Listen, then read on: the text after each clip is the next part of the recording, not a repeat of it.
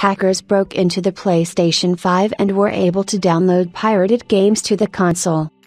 Only just, after almost 2 years since the release of the PlayStation 5, hackers began to come close to hacking the PS4, which, by the way, will soon be 9 years old.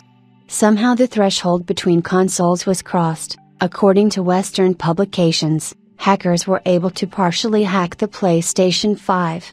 According to Lance McDonald, the exploit for PS5 with firmware 4.03, valid until December 2021, allows you to download any pirated games to the console.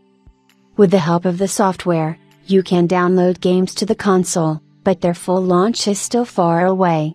At this stage of development, the exploit writes and reads code, and its execution is still being fought over by people familiar with how Sony consoles work. Accordingly, until the launch of games becomes possible, the exploit is virtually useless for ordinary users. In addition, even on the specified version of PS5, it does not work without problems. Sometimes it crashes, sometimes it hangs. The exploit is not compatible with all versions released after 4.03. It may still be years before the PlayStation 5 is completely hacked, but a recent result shows that Sony's defense is not as impenetrable as previously thought.